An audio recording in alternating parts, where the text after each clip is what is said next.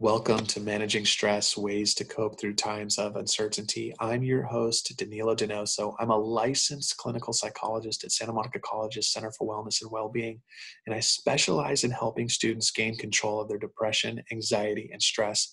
And I want to share with you some of the tools you will need to enhance your ability to cope during this time of uncertainty.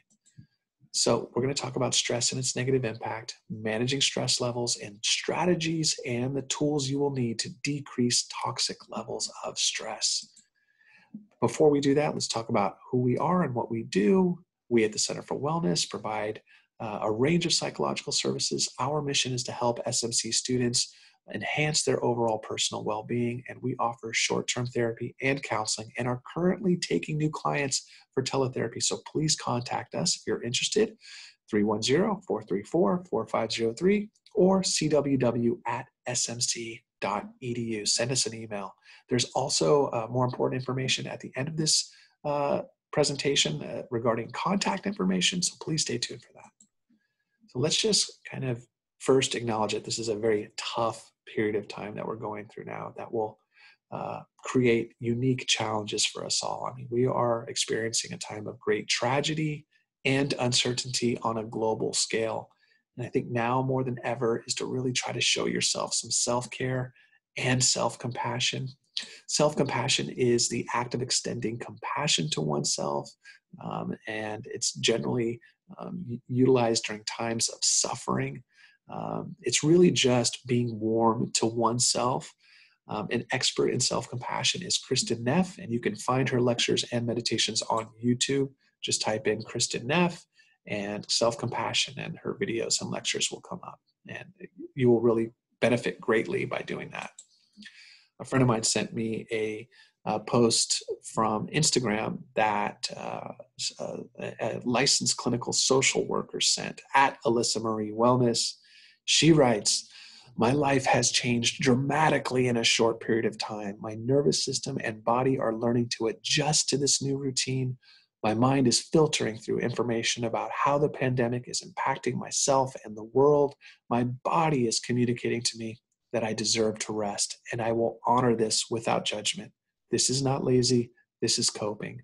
This is unlearning the need to be constantly doing something, unlearning the social construct that my worth is based on my productivity. I choose to rest." I think this is an excellent reflection about how Alyssa Marie is practicing self-compassion, and also demonstrates a need that we really have to take care of ourselves right now.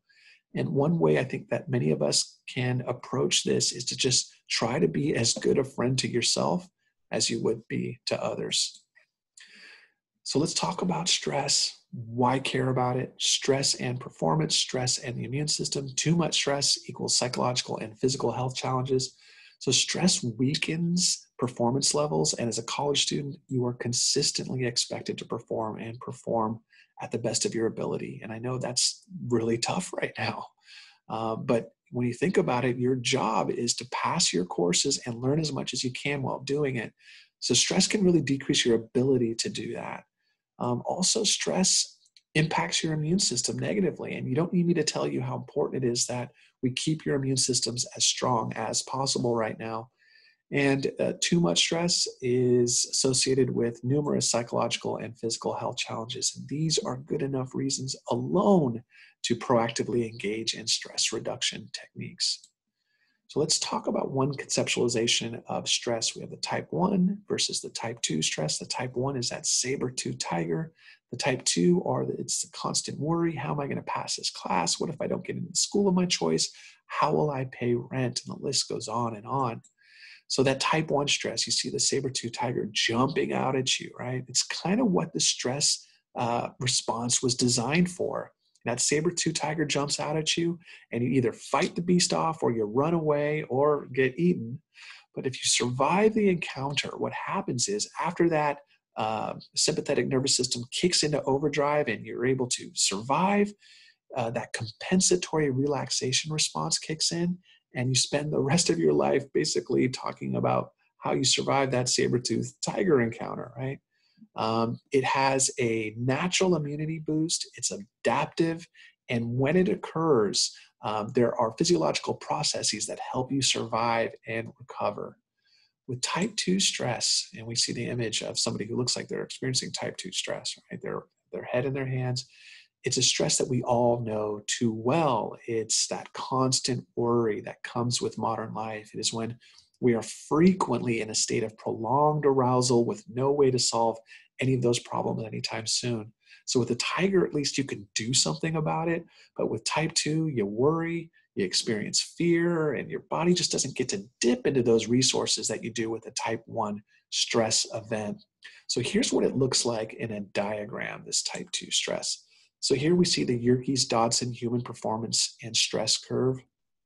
And as you can see, right smack dab in the middle of that x-axis there, where that stress is being monitored there. So you see in the middle there is this sweet spot of optimal performance where you just have enough stress where you feel energized, focused, and the work feels effortless. But if you move a little bit more to the right, you see there's that certain threshold you cross before performance falls apart and you experience fatigue, exhaustion, ill health, breakdown, and burnout. So you might be asking yourself, why does this guy care so much about how we perform? And what does it have to do with stress? Well, look, when you're performing at peak levels, there's a great chance that you're doing the very things that fortify you against toxic levels of stress. So you are likely, as we see in this image here, you're more likely to be engaged in cardiovascular exercise regularly.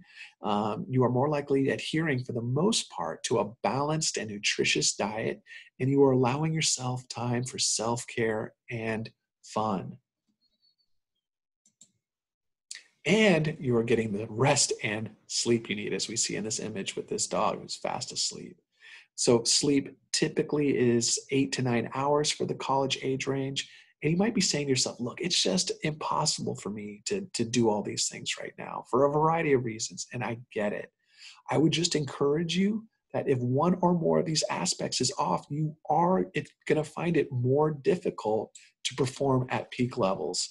So you want to just pivot towards trying to do the best you can to get that 8-9 hours of sleep. Pivot towards trying to incorporate some exercise into your daily routine or weekly routine.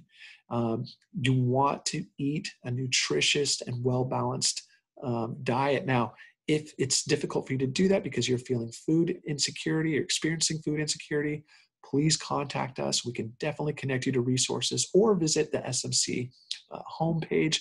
From there, go to Student Services and then Health and Wellness, and you will see a tab for food insecurity and how many programs that we have available for you. So either check it out on the website or contact us for more information. We'd be glad to help you get connected with that. But once you're able to pay more attention to how you're eating, the fact that you're exercising and getting enough rest and getting some fun and self-care, you will see that you will have a greater ability to deal with the stressors that you encounter in your life in a much more adaptive way. And a helpful byproduct of this is that you will feel so much better. Okay, so a component of this that I think can be also very helpful is to ask yourself, what do you want? You see an image here of a child, looks like they're riding a suitcase through the clouds, and they're on their way to a destination that they're seeing it there in the photo. So one way to help reduce stress is to establish a goal, or better yet, have a clear vision of what it is in life that you want. What is it that you deeply want for yourself? Clearly, all of you want something better for yourself. Otherwise, you wouldn't be here at SMC. So start asking yourself, get specific. What is it deep down that you truly want in this life? Do you want to start a nonprofit? Do you want to own a business? Do you want to invent something that will change the world and help people? Ask yourself what it is that you want and why you want it. Because when you don't have a goal or a dream, you're kind of like a boat without a rudder, simply floating in the ocean. But when you know what that goal is, you will gain momentum, a sense of purpose and focus, And this will give you more of a rationale to engage in those type 2 toxic stress reducing behaviors like we talked about. And it is my experience that stress, anxiety, and even depression can develop when you are not moving in a direction of value and meaning for you in your life. So please take the time to do this. Okay, guided imagery, and we see a kid who looks like they're imagining space travel and visiting different galaxies. So our imagination can take us down all kinds of stress-filled roads when you think about it. It's kind of a double-edged sword, our imagination, because our imagination can really stress us out, or it could take us on a calmer path. So we can really help find the relief that we need by listening to guided meditations that take us on a peaceful tour, kind of like what this kid's doing, or maybe even back to a time when we had the quality or qualities to better equip ourselves for the stressors we currently face. And there are a ton of apps and YouTube videos that offer guided meditations for stress and other difficulties that you may be grappling with. Try them out. They do work. We also have a really nice COVID-19 mental health resource page that Lisa Golden put together. Just go to our health and wellness webpage. You'll see on the lower right hand a yellow tab that says COVID-19 mental health resources. Click on that and you'll see a lot of great apps that will be beneficial for you during this time. Some more helpful tips: meditation. See an image here of Jet Li. Looks like he's in a meditative state there. This practice involves sitting comfortably, focusing on your breathing, and bringing your mind's attention to the present moment without drifting into concerns about the past or the future. This form of meditation has enjoyed increasing popularity in recent years and is helpful in getting you in the present moment, which is precisely where you want to be to feel less stress. Now, why is that? Because it's usually when we are thinking about the future, like either 20 minutes, 2 days, or 2 weeks from now, when we are stuck thinking about the future, it's usually when anxiety and stress comes up. And the opposite occurs when we're thinking about the past. When we're stuck in the past, it's usually depression and sadness. So those Buddhist monks had it right those thousands of years ago, and just exercising that muscle and getting you back into the present moment. And meditation can help you do that. And when you think about it, it's only in the present moment where you really have control over your life, because in the future, even if it's 20 minutes from now, it's just anticipatory fantasy. It is yet to happen. Same with the past. You need a time machine to be able to go back in the past. It's only right here and right now that you can really do something. And I think that also adds to the calming impact that meditation and getting into that present moment has. Dr. Allison Brown is our meditation guru, and she's also the coordinator of the Center for Wellness. And she organizes Zoom drop-in meditations that are amazing. And for those of you who have participated, you know exactly what I'm talking about. Please contact us or visit our webpage for updates on those workshops. Okay, don't forget to breathe. So what you should do is you want to put one hand over your chest and one hand over your belly. And I want you to inhale. And as you inhale, I want you to imagine your belly filling up with air like a plastic bag. And what that does is, it's not a chest breath. So that's why I put one hand over your chest. What that does is it grounds you, calms you down, oxygenates your blood. So I'm going to get up and show you what it looks like, because for those of you who haven't done that, it's a little awkward at first. Okay, so what you do is, I'm going to inhale for 3 seconds. And as I do that, I'm going to stick my belly out. So 1, 2, 3. And exhale. So it's about a 3-second inhale, 3 to 4 second exhale. 1, 2, 3.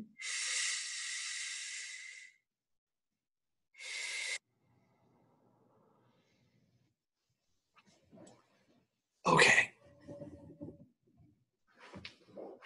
Let's do it together. 1, 2, 3.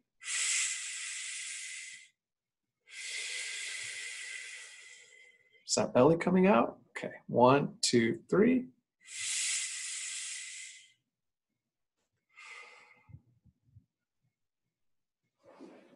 Okay. How does that feel? You know, the great thing about this intervention is that you can do it on the bus, while driving, in line at the grocery store, and it has a calming effect that is fairly quick. So please, if you are feeling like, even if you're getting into like a panic-like state, that is a great tool to calm yourself down, get you grounded. Okay, so just to recap, remember the fundamentals. Eat a balanced and nutritious diet. Get that exercise. Anxiety and stress hate exercise. There's plenty of psychological research that backs that up. Get sleep. You'll find that those small stressors that you encounter during the day are exacerbated when you're not getting enough sleep. Please do that. Engage in meditation, mindfulness, and some deep breathing like the one I showed you. Schedule fun. Reach out for social support. That is so important. We are not islands unto ourselves. We need others to help us get through, particularly when we're feeling stressed or down. Decrease demands and identify resources. So make a list of that which is getting in the way of you living a life of meaning and value. And just take out a piece of paper and what are those demands? What is it that you have to do and that is kind of maybe making that struggle that much more difficult for you? And then I want you to identify resources. So on that same page, write a list of the resources that are available to you. And I can help you out with that. Go to the SMC webpage. I mean, my goodness, there are a ton of resources available to you there, from anywhere from speaking to an academic or career counselor to finding resources for housing security and food security. When the demands outweigh, and especially if they far outweigh the resources that you perceive that you have or don't have, that's when those toxic levels of stress come in, okay? So, and again, be patient and kind with yourselves and others during this time. You'll find that will go a long way in helping you cope and giving you that psychological flexibility to get through this as best you can. Okay, so important contact information. So for 24/7 emotional support, please call 800-691-6003. This is just for SMC students, this number. So again, if it's like 3 o'clock in the morning and you feel like you just need to talk to somebody, call that number, 800-691-6003. You can also text the crisis line. Text COURAGE to 741-741. If you or someone you know is feeling like they're going to hurt or kill themselves, call the National Suicide Prevention Lifeline. That's 1-800-273-8255. That's 24 hours a day, 7 days a week. There's a great team that picks up the phone when you call. 1-800-273-8255. You can also call the National Domestic Violence Hotline at 800-799-7233. That's 1-800-799-7233 if you or someone you know is in an abusive relationship. That's a great number to call. You can also call 911 in the event of an emergency. If you want to report a crime in or around campus, call SMC Police at 310-434-4300 and download the LiveSafe app. I really like this app. The LiveSafe app enables direct and discreet two-way communication with your cell phone to school safety officials using text, picture, video, and audio. It also lets you virtually walk your friends and family home with a feature I like called Safe Walk. So I really appreciate that you took the time to listen to this workshop today. From all of us at the Center for Wellness and Wellbeing, we really hope to see you all in person soon. Until then, please be kind and patient to yourselves and others. Take care.